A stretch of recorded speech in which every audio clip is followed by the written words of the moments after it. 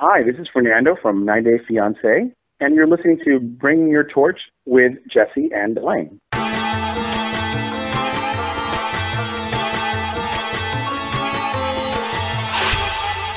Welcome to another episode of Bring Me Your Torch. I'm Jesse.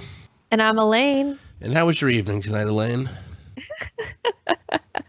So usually when I'm late for things, I have some weird excuse like, I have to eat dinner. Just something or like you just didn't feel like logging in on time, those kind of things. Yeah, whatever it is. Exactly. But this time, it was very interesting, actually. South by Southwest is going on in Austin. I decided to go out for a very early dinner and early bird style. And I'm sitting at dinner and I realized, shit, I'm going to be late. So I text you. I'm texting you. Nice language, by the way. Thanks. My friend's sitting at the bar, and we're over at a table, but I see my friend, and I've already said hi to her, and I'm texting you, and I'm about to walk out, and we walk out, and we see Elijah Wood. And it's like, okay, Elijah Wood, whatever. Ron freaks out, my husband, because he obviously loves Lord of the Rings. And I'm like, well, was he in Harry Potter? Because I don't know the difference. I love you in Radio Flyer. So I walk back in. I tell my friends who are sitting at the bar. And, that's great. They're like, well, we were just talking to him for a while. Anyway, do you want to go on Saturday they said, do you want to go on Saturday to Adrian Grenier's party that he always does every year for South by? And that's a guy from Entourage, for people who don't know. Yeah, the guy from Entourage, the lead guy. The guy who's a movie star in a TV show, but not a movie star in real life. Exactly. Like, well, we know him, and do you want to come with us and pretty much do lines in South by Southwest at his party that he does every year? And I'm like, all right. So Elijah Woods is standing over there. They're talking about Adrian Grenier's party on Saturday. We're in for that. So I walk out and I start driving home. And literally this morning, I was thinking to myself, I've been in Texas for almost 3 years now. In August, it'll be 3 years. I've never actually been pulled over by a police officer. That's crazy. In D.C., Maryland, Virginia area, I was always pulled over just for random stuff, whatever it was, speeding or not having your driver's license or whatever it is. They'd always find some reason and then they'd give you a ticket for something else, right?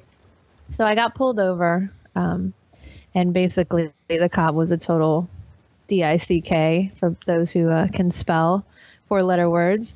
And, he starts questioning me and making it seem like I'm going to jail. Like, is this even your car? Where's your registration? And because I didn't change out when I got my customized plates, I didn't change out my little sticker to say 2018. It still said 2017. He's like, well, I ran your tags. I'm not even sure if this is your car. Is this a Virginia's driver's license? My Virginia driver's license is still your address, by the way.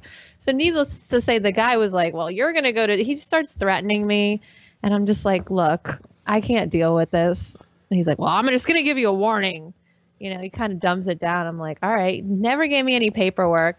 But, it's the promise, right? Like, so you tell yourself you've never been pulled over. And the same day you get pulled over, 2 minutes earlier, you see Elijah Wood get invited to a crazy party on Saturday. I don't know what to think about life right now. I can't keep up with myself. So to be clear, if you had actually followed the law and changed the tags on your car, you would have been fine.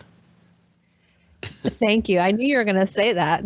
Well, as our listeners probably know by now, I'm the responsible one. So I was sitting here, 5 to 10 minutes before the podcast was supposed to start, sitting going, I wonder if Elaine will be on time today. And, then of course she will. Did you ever say to yourself, I wonder if Elaine will get pulled over? I was kind of hoping they just pull out the billy club and threw me in jail. Just take you out, throw you in Gitmo and call it a night. Ron was like, keep your mouth shut. And I'm sitting there joking. I'm like, we didn't ever have to do this in Virginia. So he's like, don't say a word. Well, that was a wonderful night for you. Our listeners may be wondering the last 30 minutes where we were for the last week or so. We didn't have an episode last week. And on the last episode we discussed we were going to be having Kailah from the challenge on our show. And we were holding off after 2 weeks ago. The episode of the challenge was absolutely bonkers. And we were letting things cool down. We were going to talk to Kailah. And we were all set up to do it last week. And then, it turns out MTV kind of interceded. We don't really want to get into it because we don't want to blow up anybody's spot. But for whatever reason, again, it was a pretty crazy episode. It just didn't happen. And I know Kailah really wanted to come on and share a story. So and it's too bad, and I apologize to our fans who may have been looking forward to hearing that because we were promoting it. So we apologize to you. I know Kailah, feels really bad, and apologize to our listeners. And we'll have her on.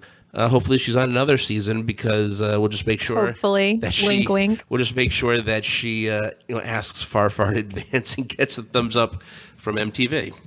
So when are they going to start recording the next season of the challenge? It's basically a year-round thing, it seems like now. So probably okay. So just I imagine that if I don't hear from Kailah, it's because they're filming, and that's or when you can follow, there are people online who follow people's Twitters that closely enough that can see what's being or follow tweeted, them and they can tell when they're tweeting. leaving. Yeah, exactly. But it's really become like it used to be just once a year. Now it's like a year-round thing. So I'm sure it'll be soon. The other person we're going to talk to was from Winter Break, Hunter Mountain, and then you may have noticed that it wasn't on the last 2 weeks.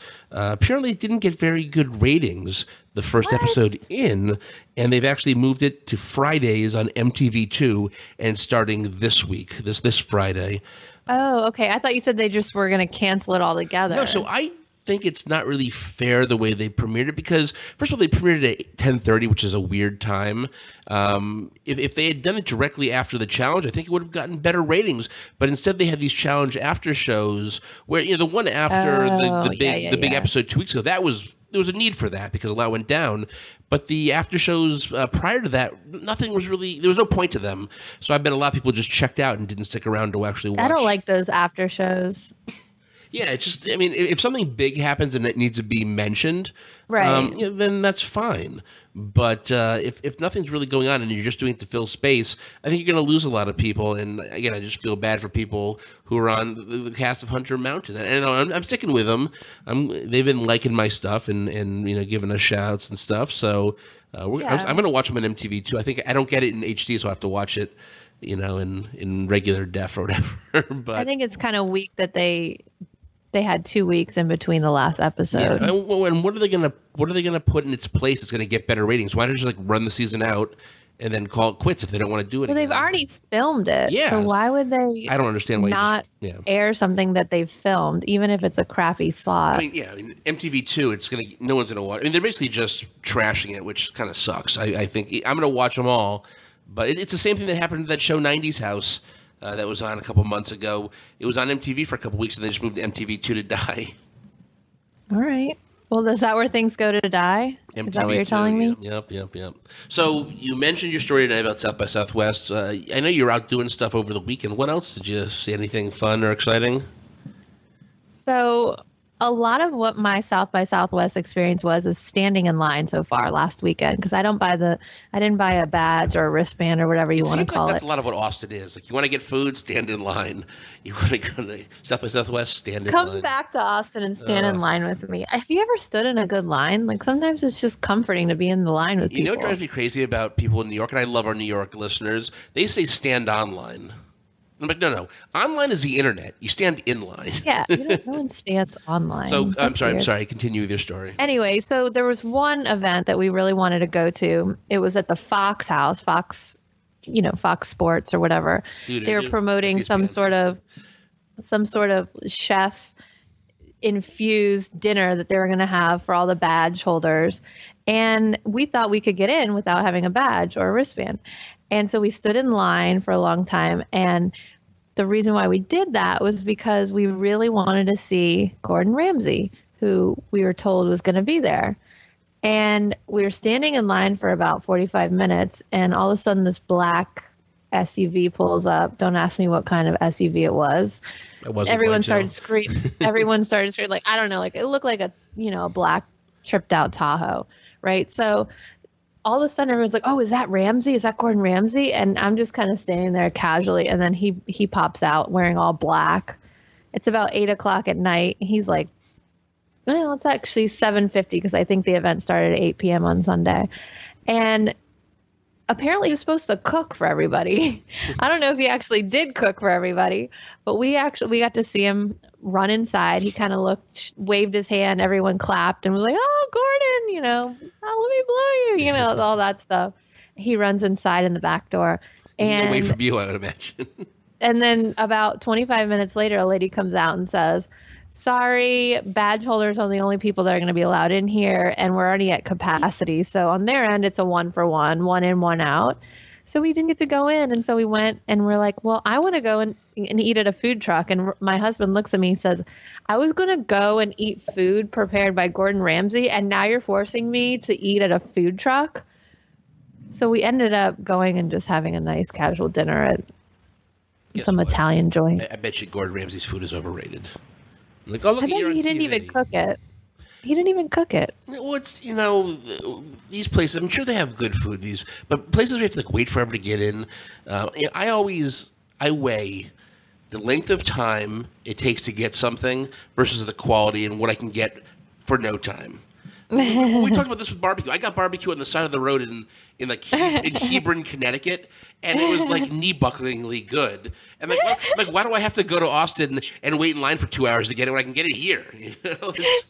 Oh my God, you sound so okay. First of all, you said knee-buckling good. That's how good it was. I was eating it. I was eating on the way home. I stopped in my car and I was like ready to crash the car. I'm like, ugh.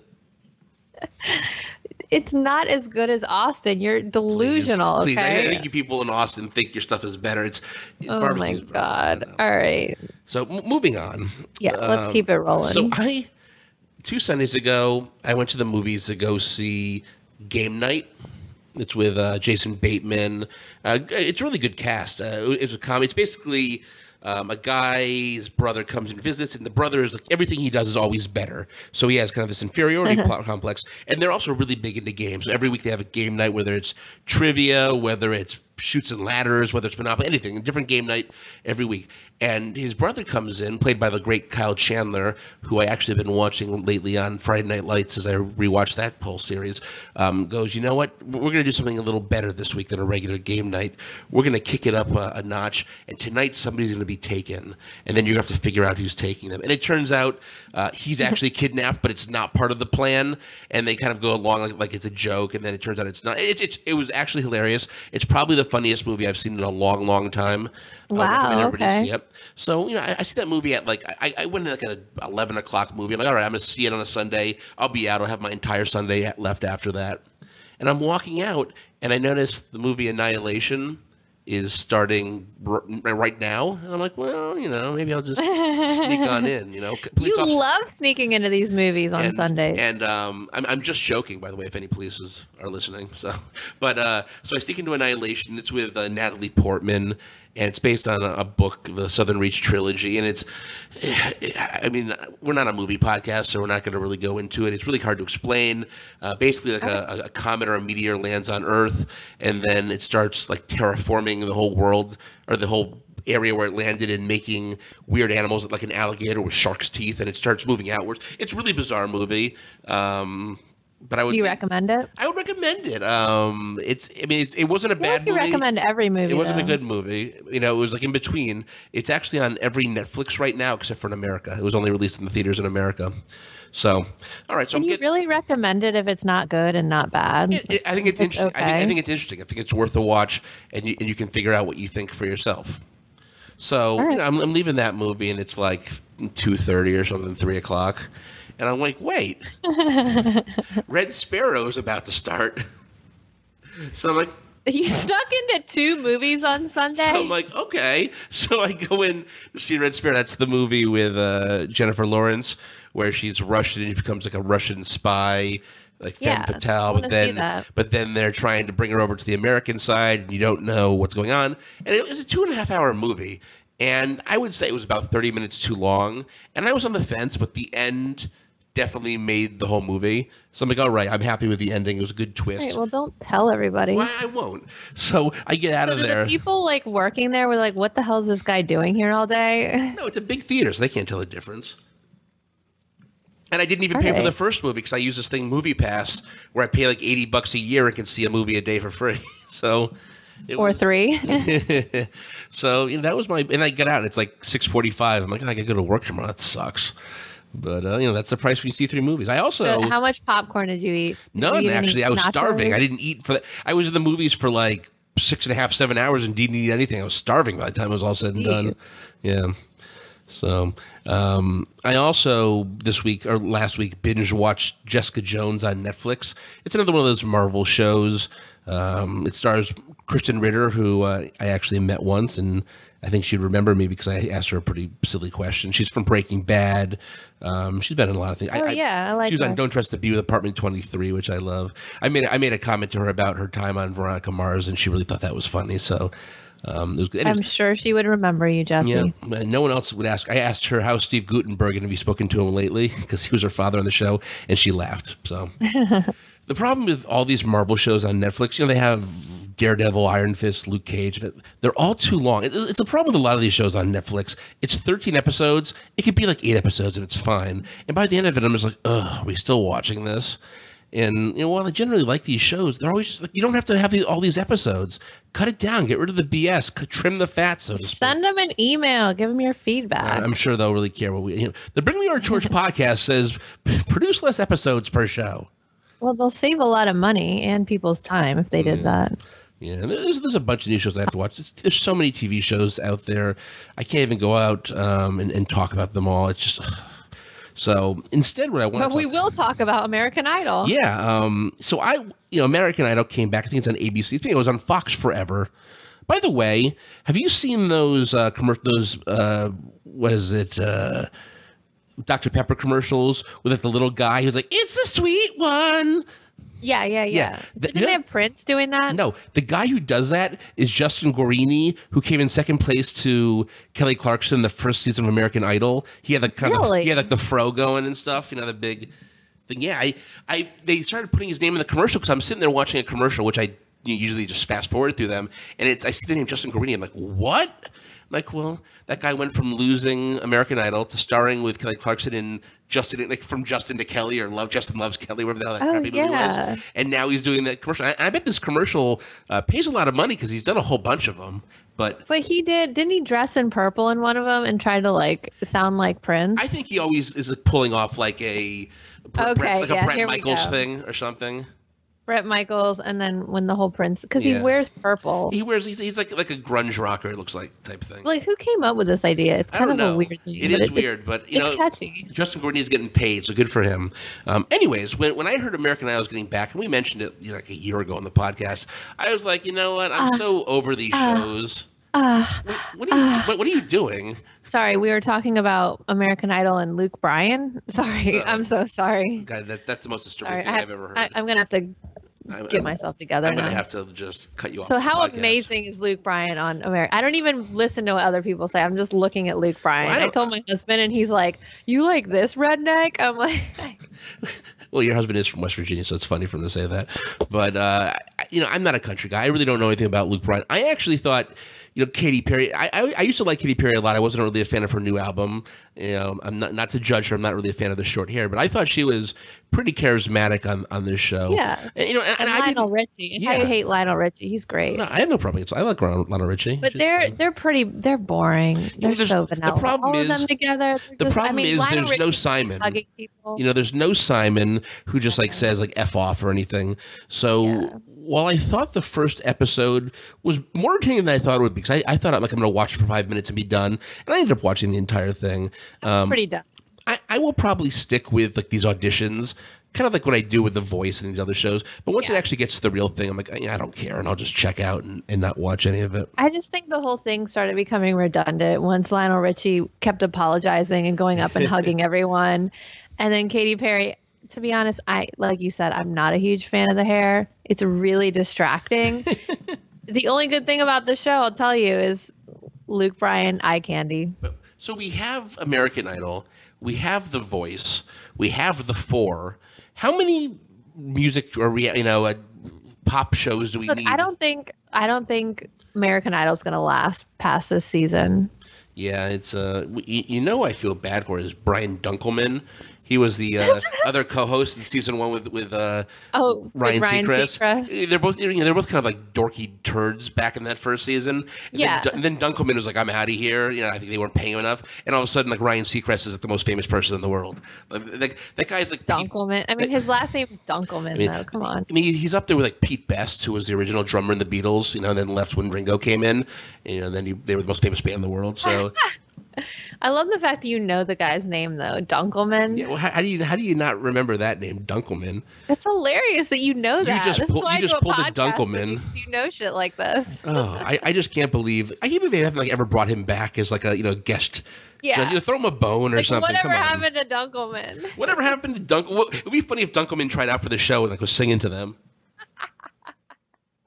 And then they have Ryan Seacrest in it, right? I heard his voice the entire time, but I didn't see him that much. So from what I understand, I don't really pay that much attention to Seacrest, is that he's filming, live Regis and Kelly Lee or whatever the hell the show, Kelly and Ryan, and then he flies out to LA like twice a week and then does American Idol, or that's what's going to happen when it's live, and that's insane. So right now, was he in it? Because sorry, I didn't even see him. I just heard his commentary. Yeah, he's what he does is he hangs out talking to them before they go in. They come out and he's like, "Oh, what happened? Give me a high five!" And it's the same thing he always does. I was in and out of the show, so all I could hear was him commentating. But yeah, I mean, it was fine, but they were focusing too much on the good stuff, not enough on the bad. So you have to have this nice balance of good singers and stupid singers. There's no William Hung or the guy who was like pants on the ground, looking like a fool with your pants on the ground. But, I loved William Hung, by the way. Is it William Hung? Yeah. She bang. She bang. I love it. Oh man. Well, before we move on, I want to talk a little bit about our sponsors today. Our first sponsor is Ecosia. Now, Ecosia is this awesome alternative to Google that you should all be using. I should be using it. Elaine, you should be using it. Everybody should be using it. It's an ethical way to browse the internet. Now, what does that mean? Ecosia invests their profits to plant trees and regenerate deforested lands all over the world. How awesome is that? And here's how it works. You search the web using Ecosia, search ads generate revenue, and at least 80% of their surplus income goes to planting trees. Literally, all you have to do is what you're already doing, search the internet. And over 2 million trees have already been planted, and with your help, Ecosia will reach 1 billion by 2020. And they've even created a special URL so our listeners can plant trees together. We can see who of our listeners or how many of our listeners are doing it. Go to ecosia.co/torch. That's ecosia.co/TORCH. You're already searching the internet. Why not plant a tree while you're at it? Awesome. This episode is also brought to you by the Super Friends podcast with Keith James. Now, Elaine, I can only listen to our podcast so many times before I need to find something else to listen to. And I finally have with this podcast. I really love it. It covers the NBA, Jackie Chan movies, and even interviews people making an impact in the community. And here's the kicker, Elaine. He covers The Bachelor, including all the spinoffs. And while we love reality TV, I think we'll both admit that The Bachelor talk on this podcast really isn't up to snuff. It's, it can be better. So if you're looking to talk about The Bachelor and all of its spinoffs, the Super Friends podcast is the place to go. The show's available on iTunes, SoundCloud, Stitcher, and Google Play. The Super Friends podcast with Keith James. Check it out. So let's get into the challenge here. Kailah, Brittany, So Jemme, and Natalie versus Kaylee. Oh yes, we apologize for not bringing this to you last week, but we mentioned earlier why. So what do you think? So Kailah, as you mentioned, Brittany, Jemme, and Natalie kind of lost her mind. And I don't think Cam was in on this. I don't think she was in on this one. Natalie tried to pretend like she didn't have any involvement in it once they started throwing her stuff over the balcony, which I thought was a little weak. Don't distance yourself after the fact. So you're part of the bullying. This all started from the episode before when Kaylee went with bananas and kind of screwed over Devin and screwed over who was kind of at that time her showmance, Nelson. So they went out drinking one night and Kailah kind of started getting pissed off, and they all came back, took Kaylee's bed, threw it over the balcony, then took her suitcase, threw it over too, and probably broke a table or something. So then Kaylee's losing her mind. She freaks out. They had to hold her back. I was going to tell Kailah if we spoke to her that, we love her, but I think maybe she was a tad extreme in how she handled that situation. I definitely did too, and she was kind of the ringleader in that whole situation. I wonder if there's more that we didn't see. I mean, I've heard that Kaylee got a bad at it. Well, no, Kaylee was blowing up their alliances and stuff in their game, and that's kind of what really pissed them off more so than what we saw her do with bananas. By the way, the reason everything was at a fever pitch, we should mention, is that Devin made one of the best moves in challenge history. He's a smart guy. Where he kind of just took a little match, threw it into a forest, and suddenly it's like what's going on in California. You know, half the state's burning down. In that he told Nelson that he saw Bananas and Kaylee kissing, which then caused Nelson to lose his mind, which then caused Bananas to lose his mind, which then caused everybody to lose his mind. Devin was really the one who kind of started this and led to what Kailah and the rest. So were they ever actually hooking up, though? Yeah. So were Devin and Kaylee hooking up? Yeah. What they said, I can't remember if it was on the after show. Sorry, not Devin. With Bananas and Kaylee hooking up. That early on in the show or in the season, I don't think they showed it on air. They were playing some kind of drinking game, and if the guys won, they were able to kiss the girls whenever they wanted. That's probably not really that kind of game in the Me Too era. But anyways, I think the guys won. So I think Bananas and Kaylee were seen – Devin saw them kissing for 3 seconds or something. So, he was technically telling the truth, but he just kind of didn't elaborate on it. Well, he made it seem like they were hooking up over a long period of time. And Natalie seems convinced that they were hooking up. Here's the genius in Devin. He didn't. He let their minds go wild, and they came to that conclusion themselves. He didn't technically tell a lie, but he let them come up with their own conclusion. Go wild. Yeah. So because he was going into the challenge, and he really wanted to face Bananas, and it looked like they're going to throw in Nelson or something. It wasn't going to give him what he wanted. Bananas talks a big game, but he doesn't want to go and face them.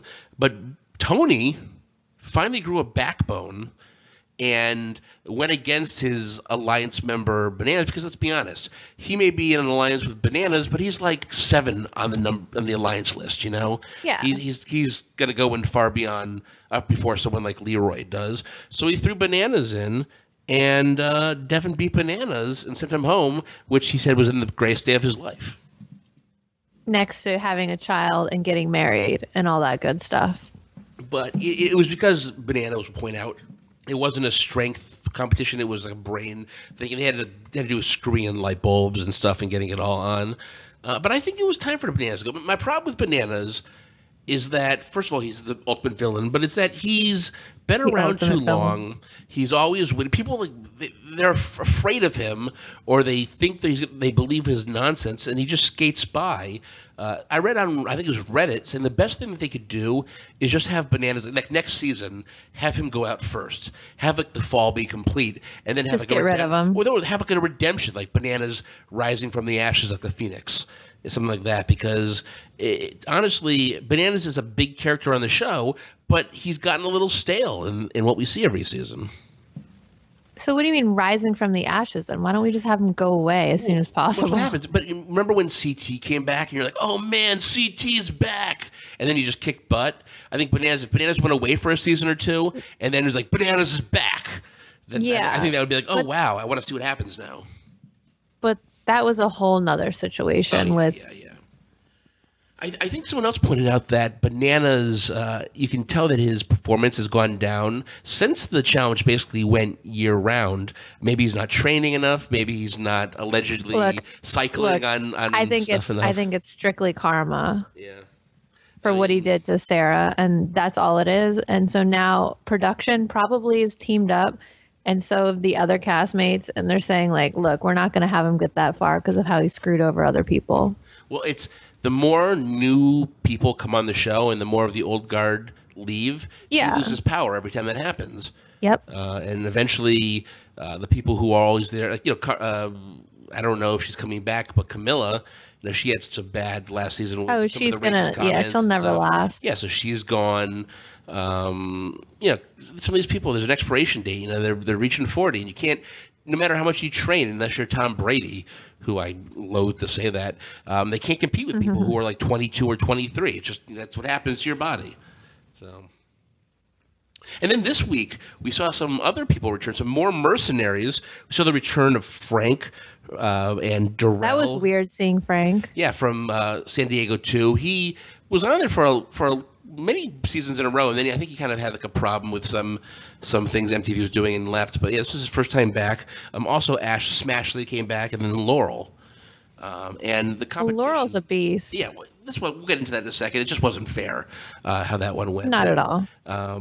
So the people going in were Brad, Nelson, Cam, and Brittany, and Brad beat Frank, and Cam beat Ashley. And what they had to do, they both started on the side of the circle, and you had to go to the other, kind of go 3/4 of the way around to ring a bell, and you're tied to the other person. So you're kind of pulling against each other. So Cam beat Smashley, Brad beat Frank. Nelson and Jarrell were like doing it for like an hour straight. They had a minor break in the middle, and no one could win. So it was a draw. So Nelson got to stay but didn't get a grenade. But then last it was Brittany versus Laurel. And Laurel's like an Amazon. She's like, Wonder Woman kind of thing.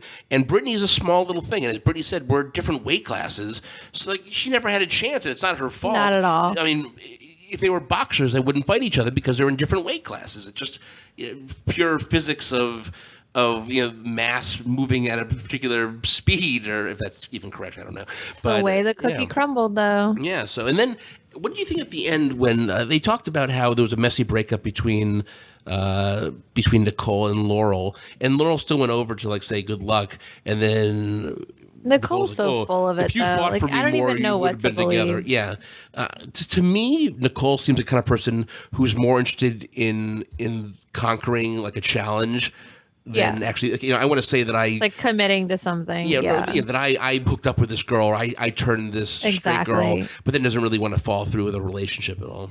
Exactly. And that's a big deal because, Nicole was the first time that Laurel, I think, I don't know if she admitted to herself, but at least admitted publicly that she was interested in women. So that's that's a big thing for Laurel, where maybe not quite as big for Nicole, but I don't know. I totally agree. Well said. Yeah. So the last thing we'll talk about today is just little Vanderpump Rules. Ooh, this is a good season, I will say. Yeah, I love. Actually, you can't see this. My wallpaper on my laptop is like that final scene at the end of the credits when they're all standing there and Lisa's sitting in front of them, and they're all posing. Because I'm liking this season. So that's your wallpaper. Yeah, I'm digging it. That's weird. Ew, no. Sorry, it's not Luke Bryan, so you can pleasure yourself to it. Yes. So there's a big point of contention this episode with Ariana's brother Jeremy, who I guess has been in the show. I've never really noticed him. So initially I thought he was like creepy, but not creepy. Yeah. And now he's creepy again, and then now he's not. So he asked out Billy Lee. She's the new cast member. She's transgender. That's the big not her story. But she has a JJ and fake boobs, so she's transitioned. Honestly, not to put down other people who are transitioned, but I think she looks actually fantastic. She has great boobs. Yeah, I mean, if I just looked at her, I wouldn't tell the difference. I don't know, I wouldn't know, but whatever, it doesn't matter. So, obviously, Jeremy, like they go out, and Jeremy's like, it doesn't bother me. Well, Jeremy knows, yeah. Yeah, he's like, you